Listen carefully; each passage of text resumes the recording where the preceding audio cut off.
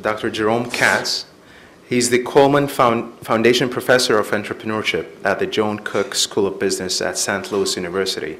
He's going to talk to us about the development and methods of entrepreneurship education. Please humbly welcome Dr. Jerome. Good morning. I want to thank you all for being here. I know people have been working and entertaining late last night. I'm from St. Louis University in St. Louis, Missouri, and our city has a baseball team who are currently in the World Series. Their game started at 4 this morning. So I have colleagues here who still are probably snoring from staying up even later than our hosts have done. My goal here today is to talk to you a little bit about entrepreneurship education. I was asked to come here and explain why entrepreneurship education is in fact one of the hottest things going on. I've been teaching entrepreneurship for 32 years, first at Wharton School and for the past 25 years at St. Louis University. Our program is one of the first 25 in the nation. Our center was one of the first 25 in the world. Our program has been ranked in the top 25 every year since 1994. So we have developed a technique, and I will tell you that where many people are telling you how they had to fight to get entrepreneurship into the curriculum, entrepreneurship in our program, in our university, is recognized as one of the premier academic programs. And I want to share with you how that goes about, and also share with you the broader perspective of the movement of entrepreneurship that you are a part of today. So first, I want to thank all of yesterday's presenters, because there were about 26 slides that I would have had to go through very quickly about why entrepreneurship is good, why it helps, why job creation is good. You all did a much better job than I did yesterday, and I deeply thank you, which also saves a little bit of time for some of the other topics. Entrepreneurship education is not new. It has been around for quite a long time. The belief was, prior to World War II, that you cannot teach entrepreneurship. There was someone yesterday who had said, oh, there's a debate. Can you teach entrepreneurship? There's no debate. The debate was settled 30 years ago. We have been teaching entrepreneurship. We know we can teach entrepreneurship. I'm going to talk to you about how we can even show you how entrepreneurship education makes a difference. Between World War II and 1990 and the early days of entrepreneurship education, the focus was very much on finding the right way to teach it. By 1990, we knew the best and worst ways to teach entrepreneurship, and since then, we've been basically focusing on promoting the best practices. But just teaching the right way was not enough. People demanded more of us. Our own provosts, rectors were demanding more of us. The communities were demanding more of us. And so we started putting in a great deal of attention to measure the impacts of entrepreneurship education. And we've been making tremendous strides in that. That's where we are today. Now, there is a point that entrepreneurship is just small business. That's a bit of a myth. Entrepreneurship refers to all kinds of businesses. There was some discussion yesterday about SMEs versus high-growth businesses. Let me stop and point out something. Every business is important. Why? The more businesses you have, the more entrepreneurship you have. If people see a successful restaurateur, they see a successful app maker for smartphones, they become more enthusiastic. The more people they see doing entrepreneurship, the more they feel they can do it. In fact, I will tell you what's critical. To see a stupid person become a successful entrepreneur. You go into a restaurant, you're having good food, you're being taken care of well. The owner comes over and talks to you. And the owner, 5 minutes of talk, you say how much you like the food, the decor, the service. And when the owner leaves, you think, he is running this? I can do better. That's fine. If you can do better, that's the start of a business right there. So, small business, there is no such thing as small business. All of these multimillionaire entrepreneurs, okay, so yes, they work 16 hours a day. That's part of the business. But when they leave business, what do they want? Do they want to go someplace where it's boring? No, they want to live in a place. So when they walk away from their computer. There are interesting restaurants, there are interesting shops, there are interesting things to do. Richard Florida talks about the creative class, because the creative class is essential to the entrepreneurial class. And the creative class are your artists, your artisans. They're the people who create the kinds of businesses, restaurants, shops, and the like that make a place exciting to be in for the entrepreneurs. So this is entrepreneurs helping other entrepreneurs enjoy life, and this is how you build a community of entrepreneurs. People say you can't, every once in a while you do hear someone who says, you can't teach entrepreneurship. Well, no, you can, and I'll show you the proof of that. And then I was told when I was interviewing at my university, my current university, 26 years ago, someone said entrepreneurship was intellectually worthless.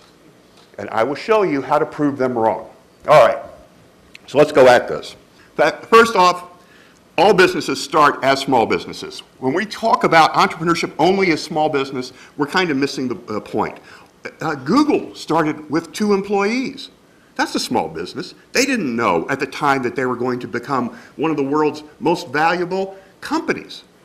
So don't try and guess what's going to be the success. All businesses are important. Some firms are high growth. Now, we can actually help. I can tell you this from experience. We can help students find a path to become a high growth business where they might not even have been thinking of it. And the fact is, we know what it takes to be part of that high growth approach. For example, you need to have students planning for the business. I'm not saying you have to have a business plan. Now, I run an angel network. We won't look at an idea unless there's a business plan, because that's literally what we know we're investing in. But the fact is, if a student thinks about what they're doing before they do it, they will do a better job of it. We know that we need to get students to focus on competitive advantage, because the fact is, if you have a good idea, you will face competition. Do you have a way to stave them off? We need to make them focus on metrics. But you know this. A student who's not being judged on anything or graded on anything doesn't do anything. They need to know what they're going to be graded on. And the businesses are no different than what we see for them in our classes. We talk about the most successful high-growth businesses have some degree of other people's money, or OPM. So getting students ready to pursue that money, getting them used to the networking, that selling kind of approach is essential to making them a high-growth business. Most important, you have to talk to your customers, because the fact is, talking is what entrepreneurship is all about. Talking about your dream to your customers, your team, to potential suppliers and partners. And you always have to be pushing up. You have to be looking for something more, aiming for a better tomorrow for you, your people, your technology, the world. Always test, evaluate, revise. In a room with a lot of engineers, I know I am preaching to the converted, so just please share that point of view with the business people and the people from other disciplines, because they need to see that too. All right. This is a complex picture, and I apologize for it. If anyone here has a better way to show it, come talk to me after the session. I will give you all honors for it. This is the population of entrepreneurs. And you can pick whatever country you want to. I did this based largely on the US numbers because I know the most about it. The red represent all the people who are starting businesses outside of the university. The green represent people who are starting businesses. They're either inside the university or they are getting help. The US Small Business Administration for a very long time said half of all businesses that start fail. Now, they figured out, they paid for research, some great research done by friends of Bob Strom and I, who proved that no, actually most businesses don't fail after 2 years. Most businesses are still going 6 years out. And I'll tell you a secret. It's easy to know which businesses are more likely to survive. The single biggest factor in their survival is getting help. If 60% of businesses are running 6 years after starting, because just in general, when you start talking about people who were in your classes, taking entrepreneurship classes, people who went to centers, entrepreneurship centers, like the one Mike was talking about, people who have gone for help to the government agencies, did you know that their success rate jumps into the 80 and 90% range? Help helps. That's the simplest thing. The help you offer the help that can be offered by experts outside make a difference in what goes on. That's why, if you notice, there's an area of failure. There are a lot of people who fail when they start their business, and most of them didn't get help. But if the people get help, very few of them fail. As you move up into survival and then into success above that, you discover that those people who had gotten help are more successful. And they actually represent a higher percentage of the successful companies. At the very, very top, the big scores, your Googles, the very famous startups, Tesla and the like. Look at the bar there. Can you imagine creating a billion-dollar company without involving lawyers, accountants, and experts of all sorts? It's impossible. So by the time you start talking about the high-growth businesses, you're talking about people who are routinely getting help to make them be more successful. So, what happens? If you provide education, there are fewer failures. You have more successes because of education and help. You have, in effect, more big scores. The chance of getting a billion-dollar business becomes much greater once you've got people getting help and getting pushed along the way. Let me tell you the story about what was going on. The fellow's name is Fletcher Calder. Fletcher was in our business plan class. He and his best friend had been working for a man who had a tile company. So they installed tubs, they repaired tile in bathrooms. The two guys had been working there. The company was making $30,000 to $40,000 profit a year. The two young men knew that the owner was getting old and wanted to get out of the business. Actually, Fletcher did a business plan in our class to buy out the business and figure out how to grow it. So I was able to connect him with a mentor, co-teacher of my class. By the way, every class at SLU, St. Louis University, SLU, every class in the entrepreneurship program is co-taught by a standing professor like myself and a practicing entrepreneur. Tim Hayden, who has talked, raise your hand, Tim, okay, that guy. He's actually one of my students, but he also co-taught with me, and he's my most senior adjunct professor these days. Trey Gady, who works for Saudi Aramco, for the WIED group at Saudi Aramco, is also another one of our teachers. Fletcher did a business plan to buy this business and grow it. One of his mentors connected him to a bank that gave him a loan, and the mentor and his partner invested equity in the business. They put in about $30,000. The bank offered them a loan, a line of credit of $100,000. His business grew from that $30,000 profit the year they bought it to over $1 million of profit 3 years later. That's still a small business, but that's $1 million of profit. A year after that, he and his partner were both millionaires and continue to be one to this day. That's the difference that we can make when we do this. So, what can we do? We can actually, through the educational programs we've got, decrease mistakes, increase the speed of success, getting people to the top faster. And we can improve the practice in regular people. All right, not everyone's going to become an entrepreneur. But the fact is that even for people who are going to do this, selling on eBay, a little bit of consulting on the side or something like that, we can help all of these people to avoid the mistakes. That's a lot of what we do. They avoid the mistakes. We also help them to improve themselves whenever possible. They are better at looking at opportunities. How powerful is the ability to look for opportunities? Okay. When was the last time you saw a red Maserati? Okay. Think about that for a second. Okay. I guarantee you, today, when you leave and you start going home, you're driving, you're doing your chores, you're having dinner, you will see a red Maserati today. Why? Because I've just prepared you for opportunity. I've made you aware of opportunity.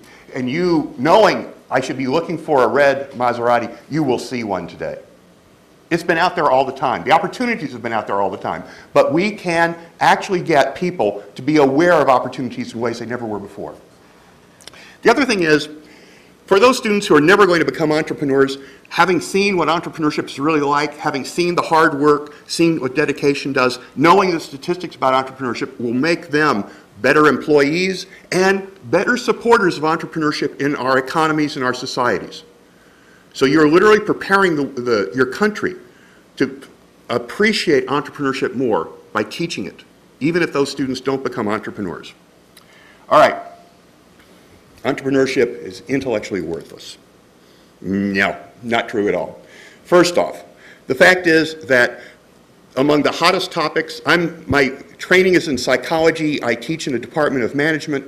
If you look at the research that's out today, what are the hottest topics? There are things like emergence processes, how a person becomes a firm, literally the creation going up a level of analysis from an individual to a firm.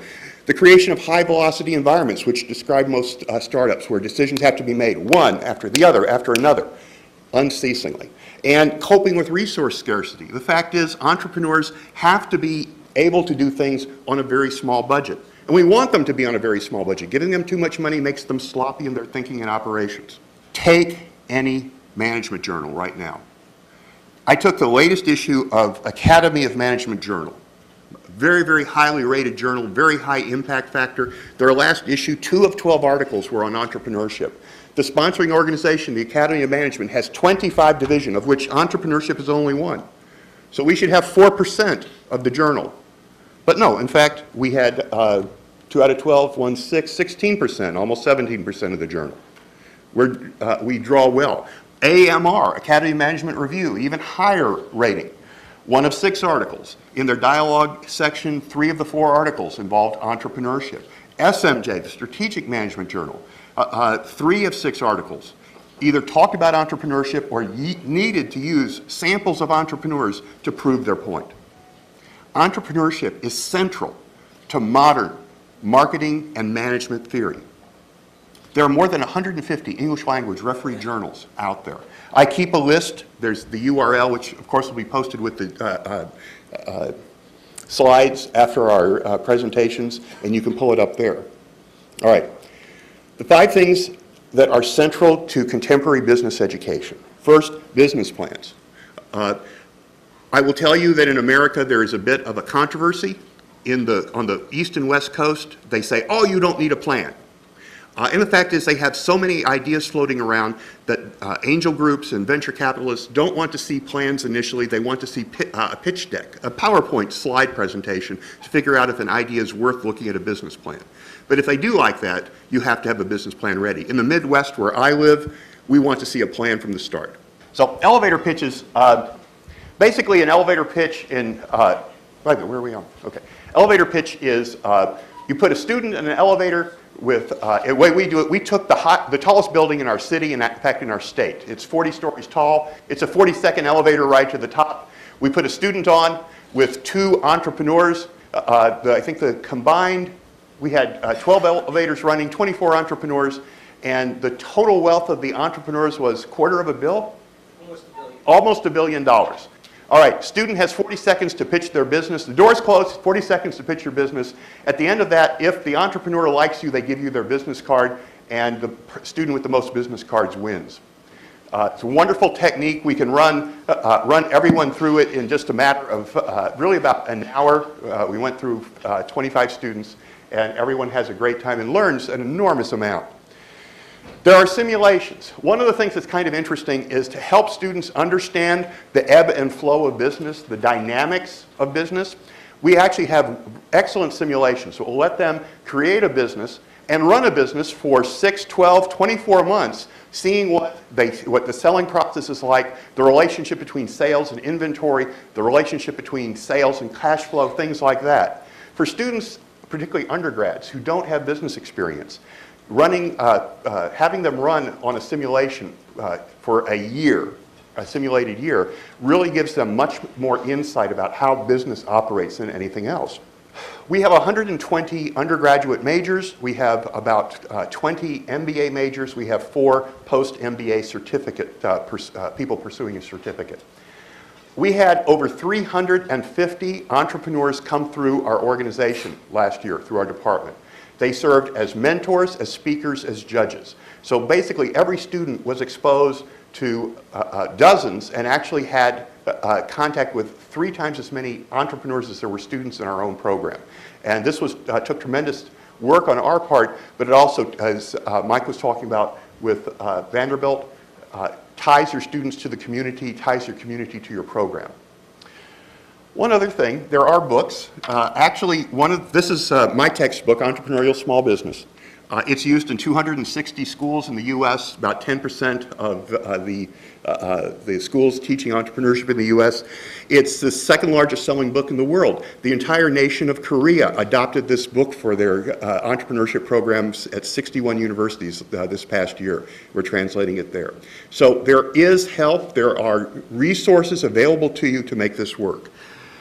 There's also, you are part here, just participating today, thinking about teaching entrepreneurship in your classes, talking to the entrepreneurship people here at the university, makes you part of a giant global effort to promote and develop entrepreneurship worldwide.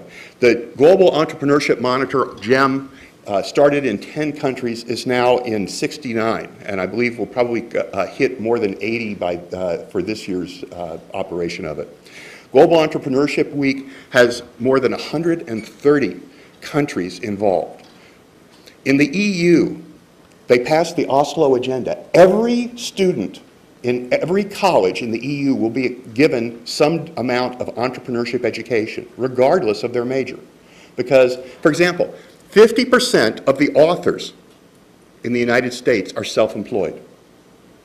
50% of artists, of musicians, of therapists are self-employed.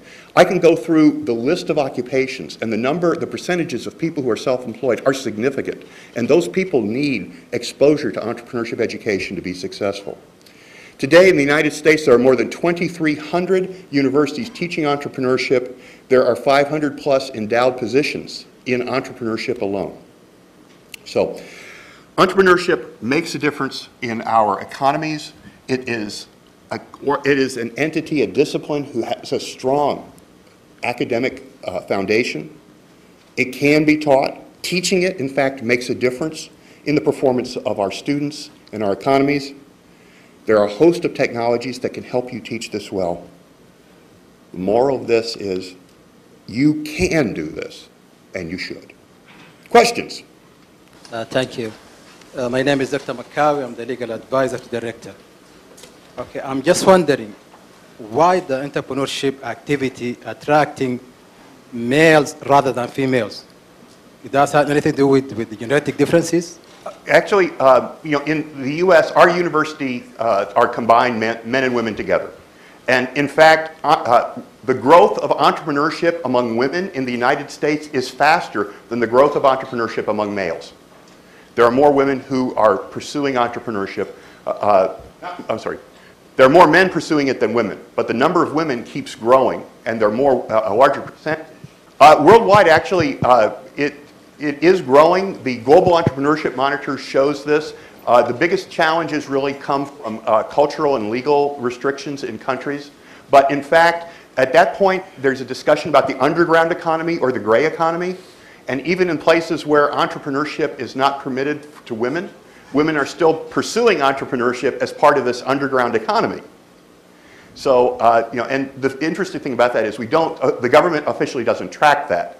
So the levels of entrepreneurship among women are actually much higher than reported, even in countries that have restrictions on this. Final question. Any age limitation for startups? Okay, absolutely not. How many people in here have had KFC chicken? Show of hands. Chickens, okay, good. All right, well, wonderful. Do you know how old Harlan Sanders was when he started KFC? 65. 65. By the way, he had had 2 restaurants before KFC. Both of them failed. And it took him to get KFC, to get the funding for KFC. This is a man with 2 failures on his record. He had to talk to over 1,000 bankers and rich people until he got someone to back him financially. There's never an age limit. We had, Tim was talking about it yesterday, we have a Trep Start Day. We had almost 1,000 high school students coming in to, because of their interest in entrepreneurship. We had 15 rock star entrepreneurs. We had, he mentioned it yesterday, we had a 12-year-old girl who has a cooking show on cable TV. And she has, her salad dressings are in a national grocery chain. She's a multimillionaire. She was actually doing this from the time she was 10. There is no age limit. Well, thank you all. Thank you very much. Thank you.